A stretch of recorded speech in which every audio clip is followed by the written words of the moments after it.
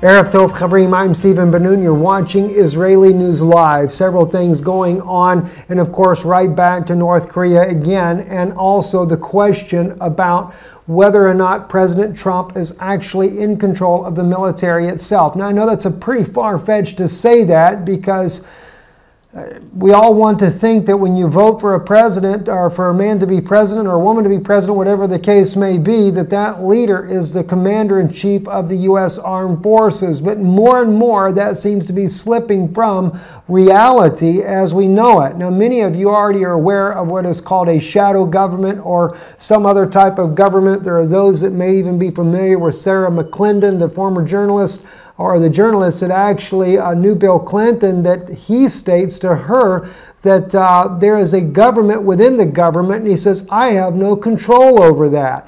Well, there's a lot more presidents that have weighed in on it and spoke about a shadow government, and this whole issue with North Korea, Russia, China, and whether or not is Russia and China actually there in a pact to protect North Korea. Is that a possibility? What about the bomb, the Moab bomb that was dropped in Afghanistan? Later we find out that no, President Donald Trump did not authorize it, and a general just does the mother of all bombs on his own without any authorization from the president. Well, again, who's running the government? And this whole idea of a war with Russia is becoming more and more real on a daily basis. First, let's real quick take a look at RIA.RU at a news post that they had just put out showing that North Korea, while they were celebrating their own celebrations there inside of their country here on their anniversary the other day, they were actually playing a video in the background that for most Americans, no doubt, would be very disturbing. Yeah, you're seeing a submarine moving forth. They jump back over to their choir singing there, their military choir doing the singing. And all the while, though, you're going to see submarine land intercontinental ballistic missiles being fired off. And of course, it's their way of a show of force. And the target, though, is none other than the United States in the video there.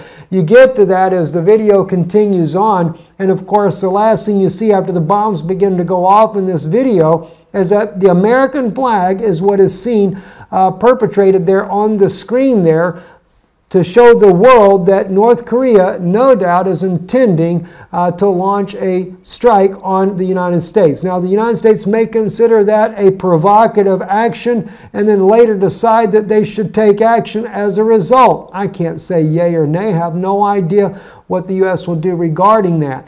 But we also have this incredible article here that was also done by Russian language Vesti, UKR.com, in the Russian language. It speaks about the Carl Vinson.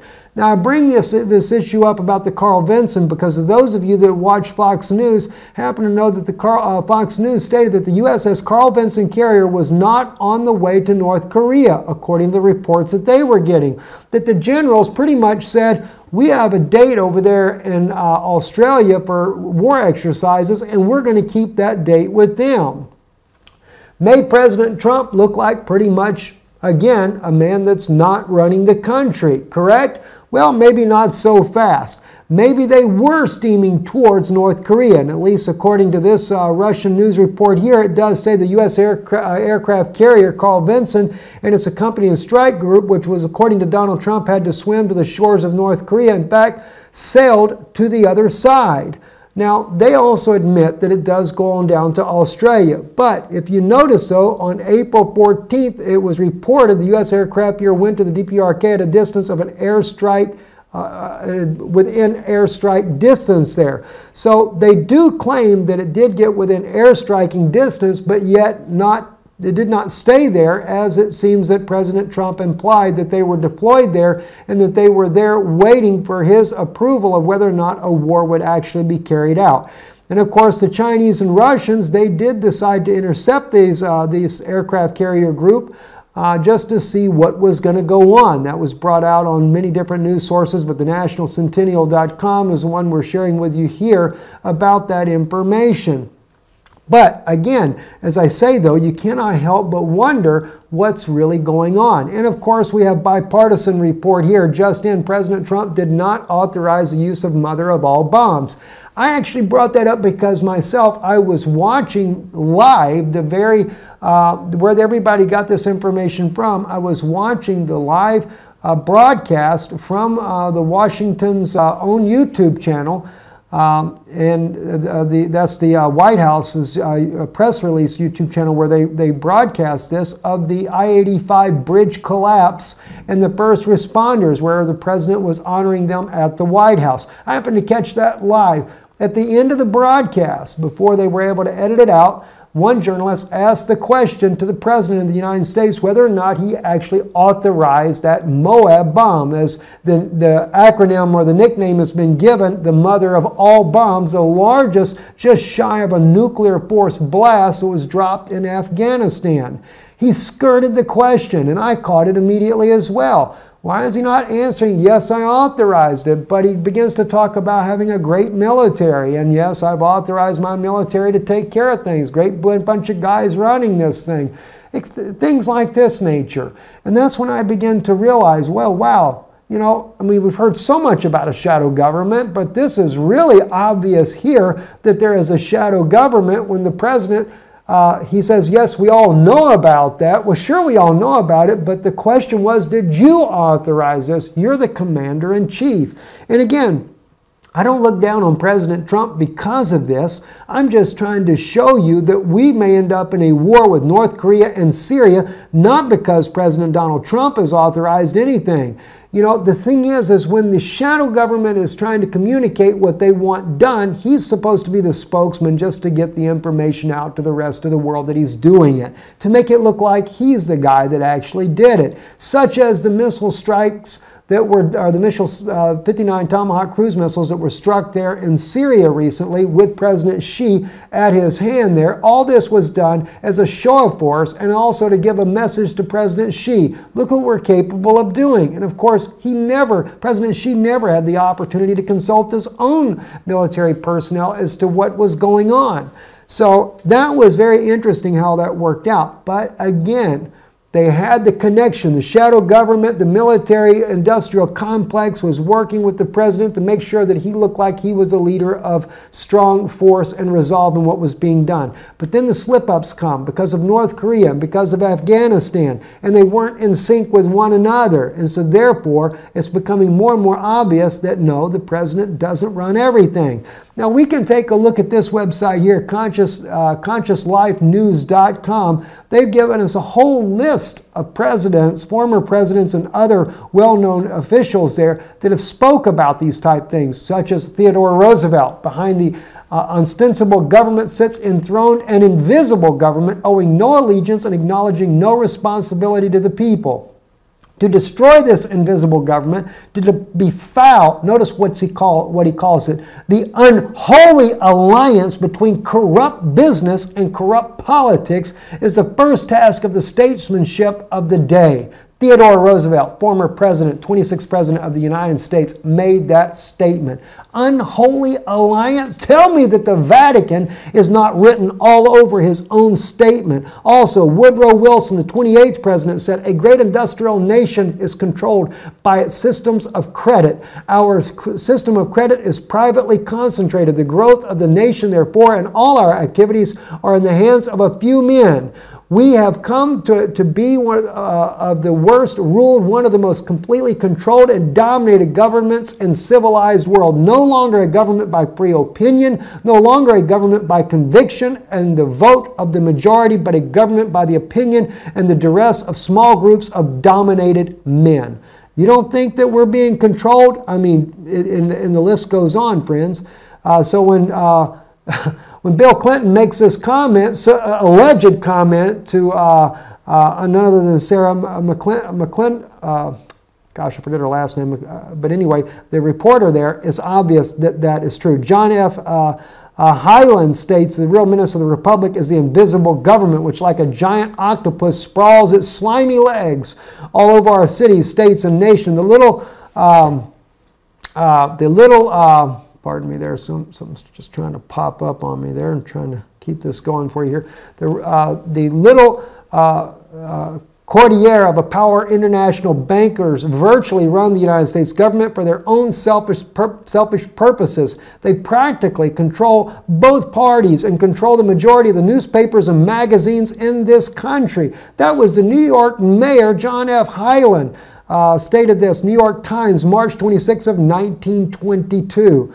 Edward Hayes, Propaganda, 1928. He is the father of the public relations. The consciousness, intelligence, and manipulation of the organized habits and opinions of the masses is an important element in the democratic society. Those who manipulate this unseen mechanism of society constitute an invisible government, which is the true ruling power of our country.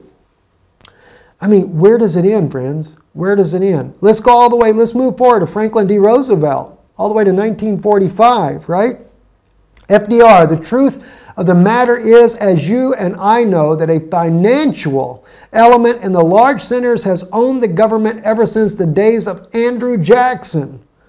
All right? William Jenner, who was a former senator. Today, the path of total dictatorship in the U.S. can be laid by strictly legal means. We have a well-organized political action group in this country determined to destroy our Constitution and establish a one-party state. It operates secretly, silently, contemptuously to transform our government. The ruthless power-seeking elite is a disease of our century. All right? And like I said, it just doesn't stop. Edgar Hoover of Elks Magazine, the American mind simply has not come to the realization of the evil which has been introduced to into our midst. It rejects even the assumption that human creatures could espouse a philosophy in which must ultimately destroy all that is good and decent. Dwight Eisenhower, we must guard against the acquisition of the unwarranted influence, whether sought or unsought, by the military-industrial complex. That's why I mentioned the military-industrial complex. The potential for the disastrous rise of misplaced power exists and will persist. We must never let the weight of this combination endanger our liberties and democratic processes. We should take nothing for granted.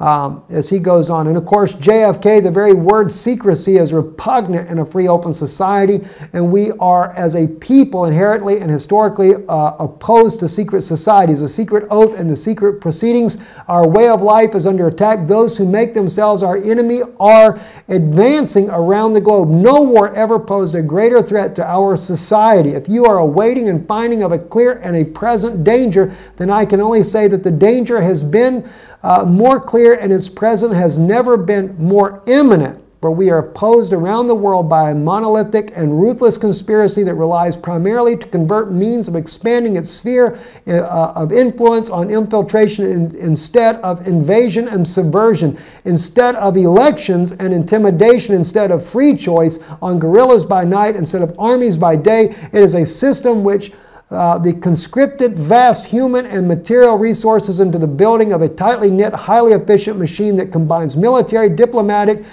intelligence, and economic, scientific, and political operations. Okay, and its preparations are concealed, not published. Its mistakes are buried, not headlined. Its dissenters are silenced, not praised. All right. No expenditure is questioned, no rumor is printed, no secret is revealed. JFK, 35th President of the United States, made that statement there. Another one here I think that's important to bring out as well, and this was Daniel K.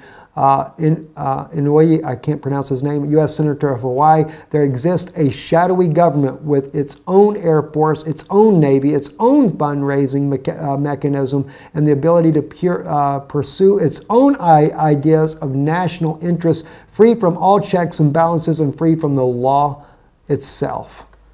That's just to name a few. I'll have the link below for you so you can see this for yourself. So anyway, so what happened though over with North Korea?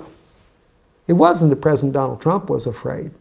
I believe he'd take on North Korea with no questions asked. But again, it's the shadow government running everything. And all we're seeing with President Donald Trump is he's trying to deal with the situation, but he knows his hands are tied. Now, as I shared with you the other day, Putin moves his own military forces to the North Korean border.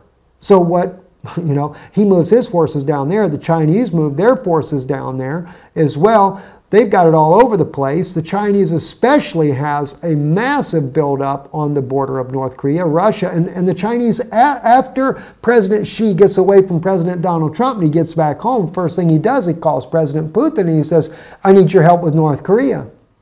So they have an intel ships follow the USS Carl Vinson, and then what do they do there? The Chinese already move 150,000 soldiers plus a medical unit. Now they're building hospitals there on the border. All right, I can share it. Let me show you that information. Let me take it over here to my good friend on Already Happened here, just so you can see. He's been sharing some of this. Check out his website, alreadyhappened.com. But he's actually showing some of the latest things going on. Of course, this was the Chinese military, one of the private videos that got uploaded to YouTube. The S-300 systems and everything headed to the border of North Korea, China majorly preparing over there. But they're also, what the Chinese were doing as well was they were, here it is right here in Dandong, they are actually setting up hospitals. They've not stopped. They know that the U.S. military-industrial complex is going to strike a war there. They're just getting ready to deal with China and Russia at the same time because they know that's coming. Another private video loaded up in China there showing what? This is the medic units going in. Not the military, I mean, it's military medic units and everything, but not to mention all the other stuff. But he also loaded something too that I thought was very interesting that I wanted to share with you as well, because it's a danger that we face on a daily basis as well as investigative journalists. And he was quoting here from Snowden and what he said, investigative journalists considered more dangerous than hackers one step below the terrorist. We have a serious job, friends, very serious. And it's one that we don't take lightly because we feel it important to get the message out to you guys. And by the way, this news article here, I just want to share it with you, Conservative Daily Post. They're saying here, and they are right, Dmitry Kiselyov, we know him, we've seen him on TV many times, Russian television, state television. It's not state television, but you know, it's funded a lot by the state, no doubt. Has actually made many provocative statements, including that they consider Donald Trump more dangerous than Kim Jong-un. Believe me, Russia also knows that it's not President Trump that's running, it's the deep state that's running this military issue going on. And we never know who's the big players involved in this. Might be somebody like Rex Tillerson, who's the Secretary of State, that's part of this. I don't know, and I'm not here to blame this man either. I don't know, because I don't know who these deep state government officials are that are running this, that want this war because it helps the economic powerhouse that they're trying to help create.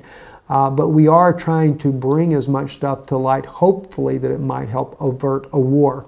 Another article that just came out in the Russian language, RIA.ru, Why the West Analyzes the Options of War with Russia.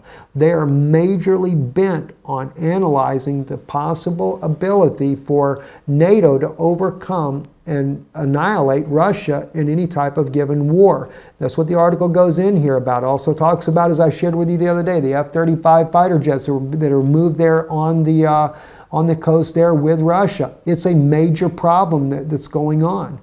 And the U.S. is getting ready for war, not just with North Korea, but with Russia and even with China. As we stated the other day, Daniel chapter 11, verse 44 speaks about, well, let's pull it up real quick. Let's throw it in here with the rest of these. I think we got to look at it one more time, friends, because it is important. It's very serious, and it is obvious that Daniel 11:44 is the next part to be concluded. I showed you how verse 39 was this was the alliance between Rome and Great Britain. It's what got World War I started. But then they worked on putting together that huge alliance, as the one former president says, an unholy alliance. Rome's hand is in every bit of this, friends. Erdogan, by the way, Erdogan is nothing but a puppet in this entire game. They're using Erdogan as a caliphate to take the heat off the Pope of Rome, or whoever the Pope is intending on putting before the world that this is the Antichrist. I cannot help but think that they're taking someone, hey, maybe sitting right there, not the White House itself, but it could have something to do with Kushner as well. All right, so don't think for a minute that couldn't be a possibility. But tidings out of the east and out of the north shall affrighten him. Actually, that word there is panic. panic. See? And he shall go forth with great fury to destroy and utterly to make away many. And I know some people think that that's crazy. They think that the king of the north is Russia. Totally wrong. You cannot help but look at the prophecy of Daniel chapter 11 from verse 39 on down. Did you see Russia go through the Middle East and wipe out everything? Did you see Russia go topple Egypt? Did you see Russia go topple Libya? Did you see Russia do all of this? No, it's the United States with NATO. It's not President Trump, and it's not President Obama or President Clinton. As much as we'd like to think, okay, Obama did this, yeah, he's the fall guy. He is the fall guy. I agree with that. Now, I ain't saying that Obama was a great president, by no means. But the point is, he's the fall guy. But it's that industrial military complex and those bankers that are running that the shadow government. They're the ones that say, take this nation out, take that nation out. This one's going to fall, that one's going to fall. Remember General Wesley Clark, when he made that statement, what does he say, General Wesley Clark? The other general that he's quoting, he says, well, I don't know. If we got a great military, every problem's got to look like a nail, and we're the hammer. This is crazy. But anyway, this causes him to panic.